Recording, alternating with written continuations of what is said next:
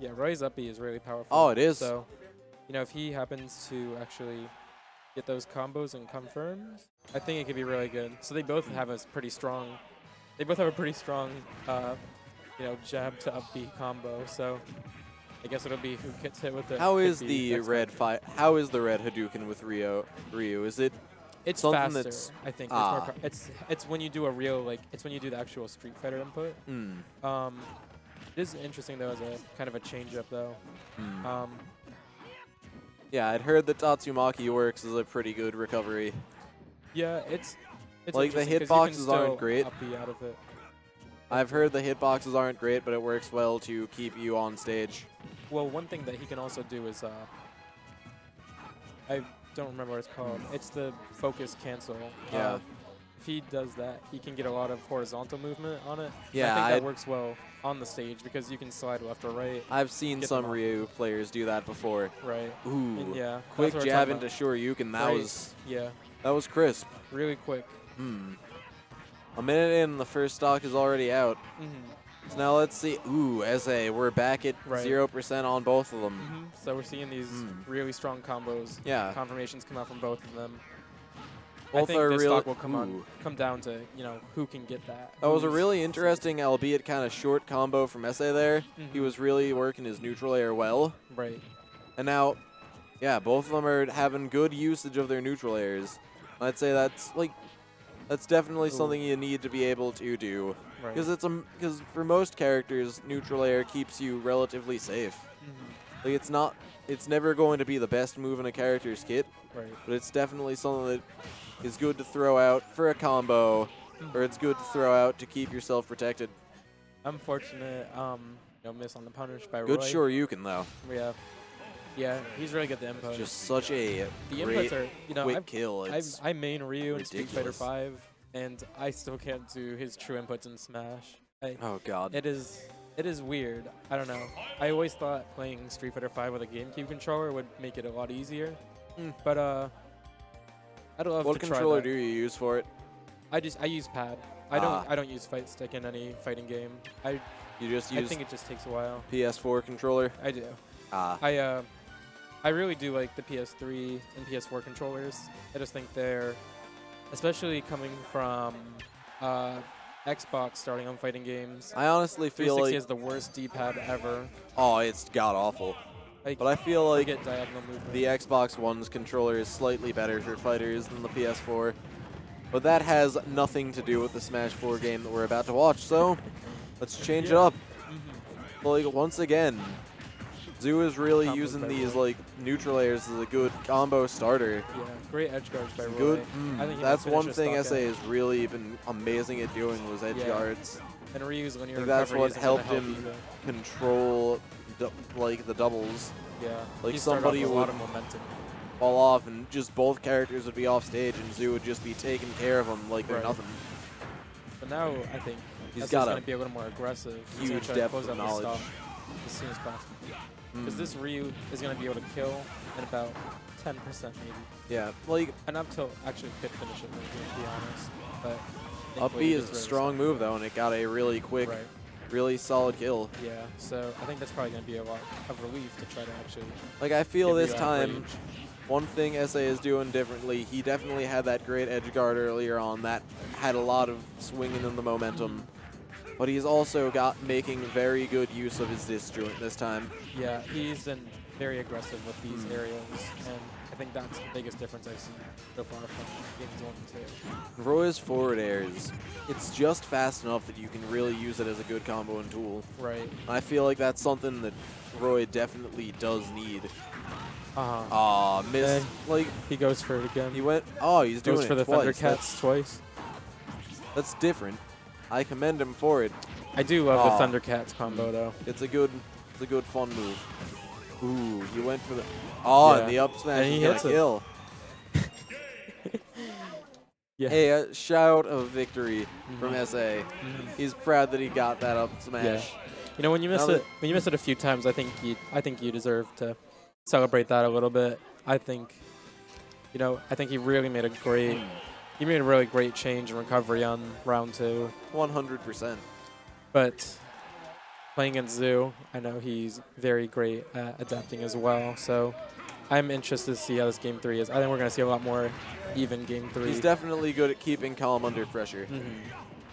I feel like going for 2 of the Hadoukens was a bit of a mistake. Mm-hmm. Like, that was kind of what allowed SA to come in and really start that first short string off. Yeah. And I'm not sure if he might be feeling stuff out still, because I think he's very, very analytic. So trying to just find out how much he can space and be safe still will definitely help him for, you know, the duration of this set. Good pair of neutral airs, but the second one was caught by Zoo's down B. Or, yeah, that's the move. And this is really scary for Roy, because he's well within kill range now. Yeah. Just takes it down. Shoryuken takes it, as usual. Great, solid move. Right. Especially if you know how to do the inputs. Yeah, I don't think I've seen him drop one, and that is usually the bane of Ryu's is dropping these combos, because they're not that easy to They do. are not. So, really great performance by him so far. I think it's one of those things that you definitely need to be prepared for. And Zoo has been prepared this whole set. Yeah. Maybe even partially conditioning him to certain things. I think, you know, he's doing a good job of keeping his spacing, because, you know, having a projectile is really helpful. I feel like there was definitely something he could have done to punish that missed up B. Yeah, I mean, he probably was Like, not even expecting if him it to was fall just off a jab. stage. I think he was probably going to be waiting for a bigger combo, but I don't think he was expecting him to fall right off the stage like that. I think if that happened again, though, he wouldn't miss it again. Ooh, and just Yeah. Shoryuken in neutral. Kills at 62. Rage But just makes sense, apparently. That's Rage. That's something Rage that's Ryu allowed. is terrifying. Yep. You know, you're never safe. It's A never large over. team of people looked at that mechanic and said, yes, that right there is okay. It can stay in our game. Yeah. I mean, it's almost making Zero go back to melee, so you know, it's interesting. There's sometimes where I think Rage is interesting, but I think I don't know what to think about it. It's just the game we play, you know.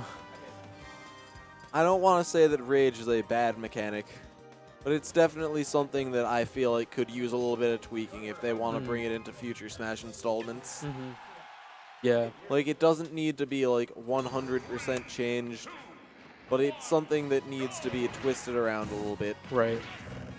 It's like the idea of keeping someone, like, because it's there to allow people who are at high percents to remain competitive. The thing is, it really, like, that makes it that if you have trouble, like, closing out that stock, you're going to be in serious danger because your opponent can just do so much more with it. And that's why we've seen characters that are pretty aggressive, like Ryu and Captain Falcon, you know, become more prominent. I think just being able to close stocks out very quickly is really helpful. Looking at how Smash 4 has developed over like the past few years of it being available, I am so glad that, like, it still has its feelings of its Brawl roots, but it's definitely moved into something that's more of its own at this point. Right. I'm like, I'd say that's definitely a good thing. Always good to see change. Yeah, and we've had a lot of really good character diversity today so far.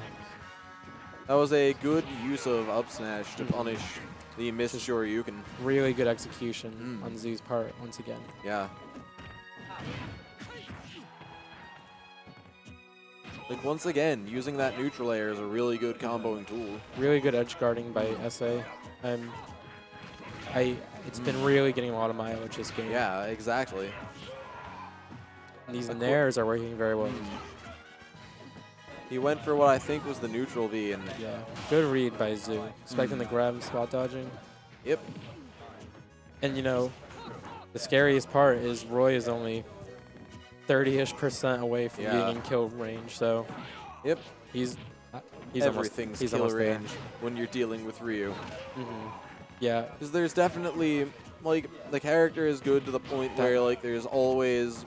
He's in range. You have to work for it, but there's always something that you can do to create an option that's beneficial for you to be able to get a good combo.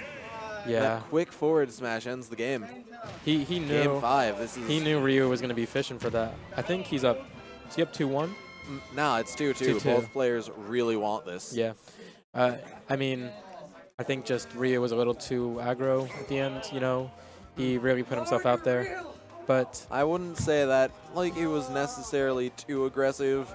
It was at a situation where he was behind. yeah, And the time was he ticking. didn't have many options in that situation if he wanted to try to close it out. He definitely needed to be playing his game there. Right. And him going aggressive was what was working for him. Mm-hmm. So he needed to make sure that he did something and did something quick to finish it out. Like, SA was ready to punish him for it, but it was definitely the smart move. Like, this is definitely being a slower neutral than both. Both of them were definitely trying to be aggressive, send something out. Right. But they were also trying to be a little bit wearier of what the other was doing. Right. Like, because both of them have such a strong combo game. Yeah. So they know that the second they get hit, they're taking up an extra 20 to 30%. It's really, yeah, like, even this combo, like, just down tilts to Tatsu, I don't see that very often. The forward And smash it's was working really probably well. an unfortunate input error.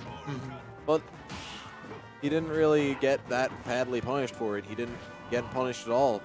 Ryu's been unsuccessful with these forward tilt spacings. Yeah. I think it's deceptive Ryu. It's actually pretty short. There's not much spacing to it. I think, you know, if we're just looking at their lateral spacing, I think Roy has the advantage in this situation. Like that down tilt by Roy, I think is further out than anything Ryu has to possibly poke. Yeah. Ooh. And that's a really good punish. Does indeed just end it up. The run-up shield is a very good option in Smash 4. Man, I knew that Tatsumaki had a good like vertical or horizontal, but I didn't know it had such a good vertical recovery. Wow, that's... I feel like they must have changed the move around a little bit in balance sure it matches. wasn't sure you can, right? Nah. Okay. I am 100% sure it was Tatsumaki there. Right. Because it was Roy like... actually getting out of the combo with up B. Yeah. Unfortunately, it didn't actually really hit him because that could have been a stock. Easy. Oh, without a doubt. Super strong move. Forward tilt ends up taking it, though. Very good edge guard. Like, Roy acts a lot faster than one would expect him to. Right. Because He doesn't seem like a really like speedy character, but because he hits so heavy. He's like the perfect 50-50 of the Fire Emblem characters, it seems like, in this game. The Fire Emblem swordsman. I guess. You know, like, Martha's a lot quicker. You know, Ike is a lot more powerful, but Roy's kind of really in between for them. Like, I feel like there's definitely a benefit to Roy's kit, but one downside he has is that he does end up being kind of heavy. Right. So his recovery isn't great either, so there's definitely... It's not just perfect for him. And Roy's going to have to get a little more damage to try to want a chance, because he's strong in range, but he's in rage mode, but he's got to get a little more chip. He might actually... I think he might be in range. For a good edge guard. I don't think many people know too much about Roy. He's definitely one of the least used characters. Oh, that was a mess up on that attempt for the grab. It was scary. But he was able to keep himself from getting punished. Right. So it's using the platforms to his forward advantage. smash there. This could be anyone's game right now. This is scary for both players. No, I feel like it's really bad because my PM background is coming out, and I'm just like, oh man, he should grab ledge there. That would be a good ledge hog scenario. And I'm like, oh, that can't happen. Yeah. Like, that was definitely a pretty slow neutral right there, where both of them were just throwing something out, hoping the other one was, like, hoping one of them was going to make the wrong play. And he once again goes for that Shoryuken, only to get caught with the up smash. I think in a situation like that, where both of them are at such high percent, I really think the matchup actually favors Roy a little more. I think Ryu has to really commit to these strong options that he can't get to before. Great play from both, though. Yeah. Yeah.